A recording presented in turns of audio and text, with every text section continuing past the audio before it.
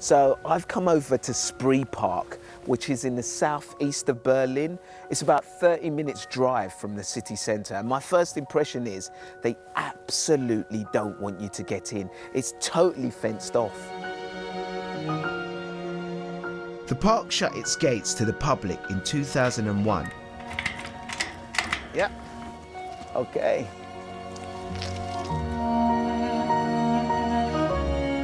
And since then, nature has slowly reclaimed the rides and attractions.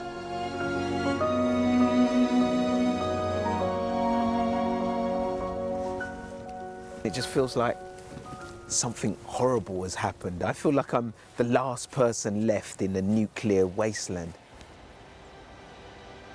Everything is falling apart in this place. And every now and again, you just get these mad sounds in the distance. So spooky. The rides haven't run for almost 20 years. But people continue to be drawn here. On windy days, you have the Ferris wheel behind us there.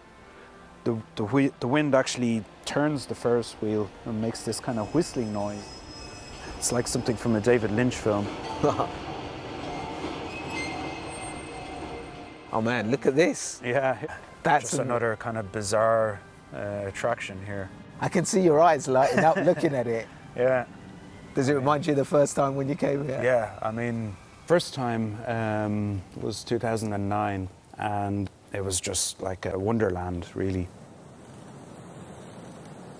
When something is abandoned, something didn't work out, something happened. And I guess for me, I'm very interested in knowing what happened exactly, what went wrong. The park opened 50 years ago in 1969 in the communist part of Berlin. Back then, it was the VEB Kulturpark Plantewald, and up to 1.5 million East Germans came here each year. But then the wall fell and travel restrictions were lifted. The park was bought, renamed, and had some new rides installed. But it struggled to keep up with its bigger, flashier competitors in the West. With Spreepark, there was this crazy story with the family involved, the Witte family, and they had to close it down. The family, Norbert Witte, took some of the attractions and moved to Peru and tried to open up a fun park there. The story takes a turn when he tried to smuggle cocaine back. Wow. In one of the rides. In the Flying Carpet was the name of this ride. From the moment I came in here first to everything that happened after that was just something, everything became more and more bizarre the more you looked into it. And this story isn't over.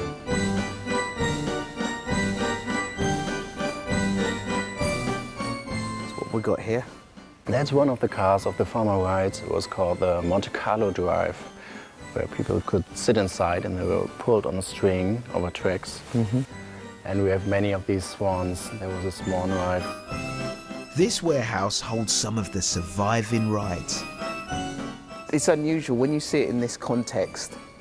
It actually feels quite creepy.